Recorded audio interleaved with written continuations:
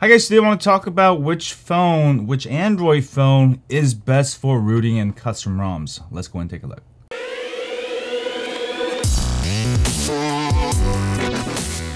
Hi guys, so there's a lot of different phones out there today. There's Samsung, there's LG, there's OnePlus, there's Pixel, a ton of different phones. But which phone is the easiest to root? So let's cover that. So the first easiest phone to root are basically the unlocked versions of OnePlus. This is OnePlus 8 Pro, OnePlus 6. All the OnePluses are literally identical to Pixel. Pixel is also easy. Google Pixel is the original Google phone. These are the easiest, the Pixel phones and the unlocked OnePlus, also the unlocked version.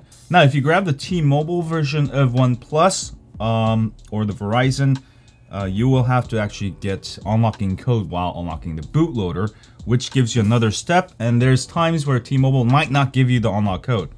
So if you're gonna buy a OnePlus device, make sure to buy the unlocked version. All right, the unlocked version also comes with dual SIM, and it's fully compatible with T-Mobile and Verizon. So it's pretty much the same phone, but with unlocked SIM and unlocked bootloader. Now, if you're gonna get also the Pixel, exact same thing. Don't grab the Verizon models. The bootloader is locked, and you'll be stuck with no root. So if you want to get root, I would say the best are OnePlus and the Pixel devices.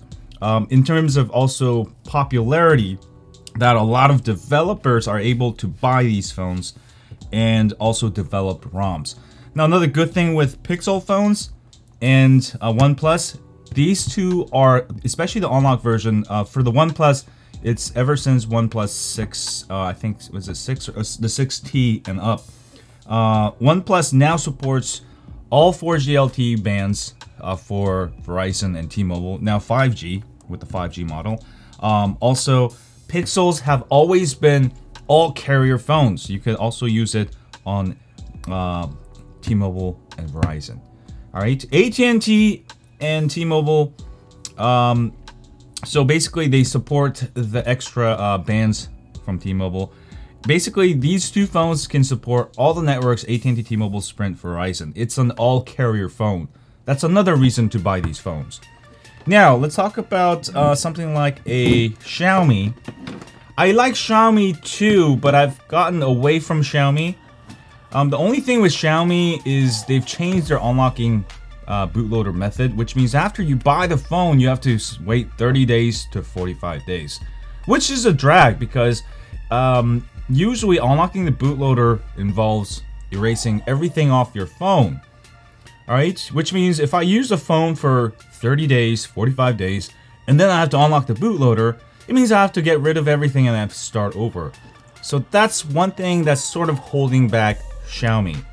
Alright, I like Xiaomi phones, but I'm sort of getting away from that particular thing. And their unlocking bootloader is a little bit more complicated using their own tools. So I don't actually really like it that much. So that's why this one does not fit the criteria for the easiest to root. So easiest to root, but definitely these two. Let's talk about LG phones. So all the US models of LG phones have locked bootloader. If you want to root, you have to grab the European version.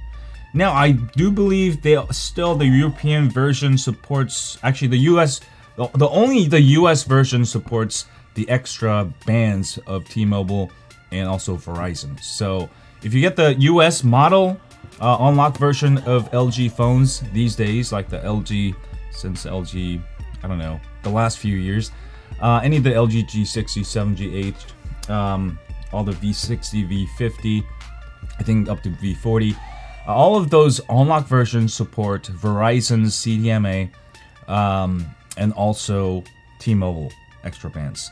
Now, the problem is the US versions, they don't support unlocked bootloader. There are ways, sometimes people figure out a way, but usually you're pretty much stuck, or you're gonna have to wait for this super complicated method on how to root your LG US device.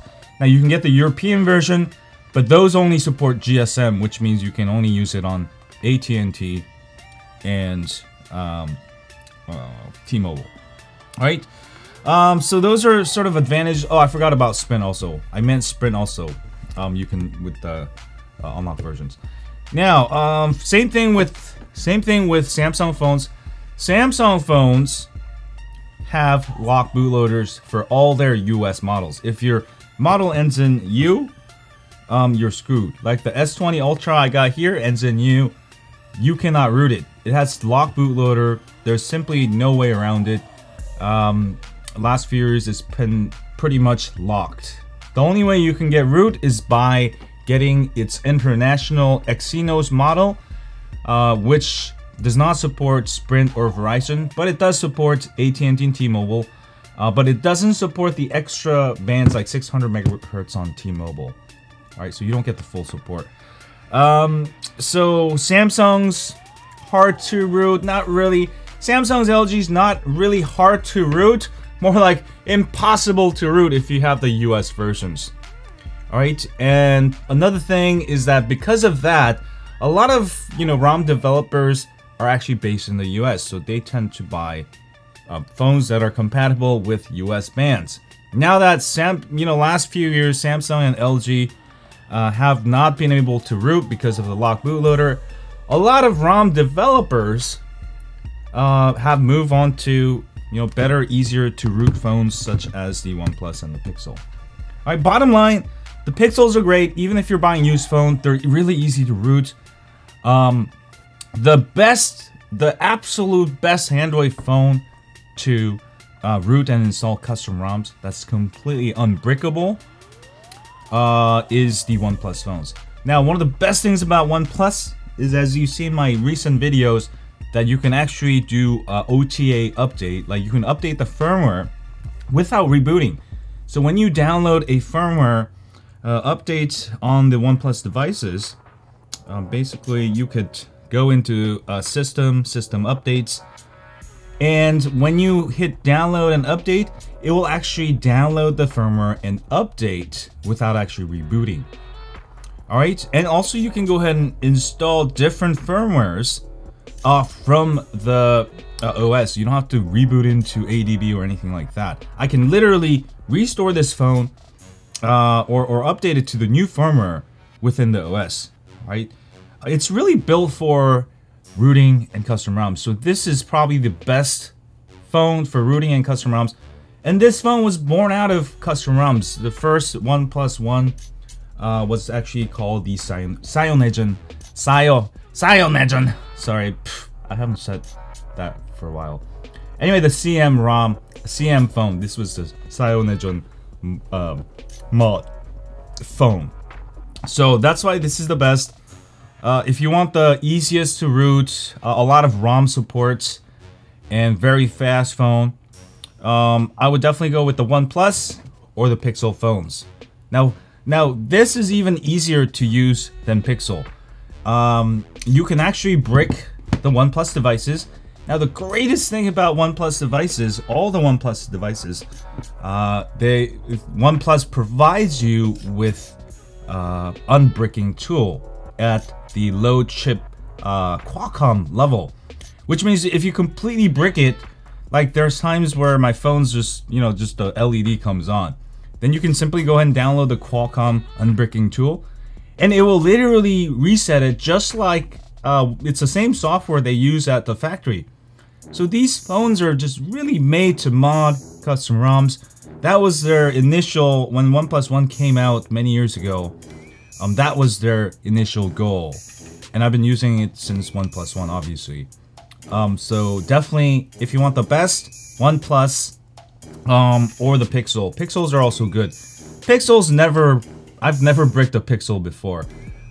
Google builds Android phones, so whatever they make, it's really flawless. So definitely try the Pixels or the OnePlus.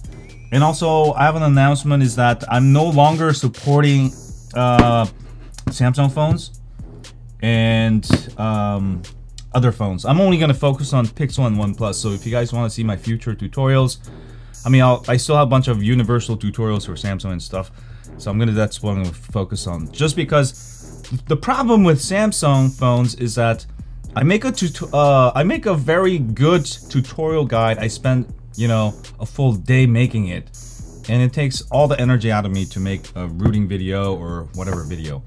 And then Samsung comes out with a new update the month after that blocks my root tutorial. So now people think my tutorial doesn't work. I'm not gonna go there and spend a whole day to remake the tutorial. All right. So that's another reason I don't want to deal with it. It's just a big headache. I don't want to make 10 different tutorials every time Samsung wants to change something. The good thing with OnePlus, I made a root tutorial for, OnePlus, and it still works from like OnePlus 1 to OnePlus 5. The root method never changes. Recently, it has changed with Android 10, but it does not, the company doesn't actively try to block rooters, whereas Samsung really actively try to block rooters. I don't know why they do that, and I just feel like, the root community actually brought up Samsung back in the day. You guys remember, it was really, everybody was rooting with the Galaxy S2. That was all it was about. And now they're shutting down the community. They blocked us out. So, I don't even want to deal with it anymore. It's just a headache. Sorry Samsung, until you bring back my unlock bootloader. I'm not gonna root my phones anymore on your phone. It sucks. And plus you lose Samsung Pay. They just made their system completely evil now. Another reason to use phones like OnePlus, support phones like OnePlus, or the Pixel, the original Google. Anyway, have a great day, and as always, stay hot.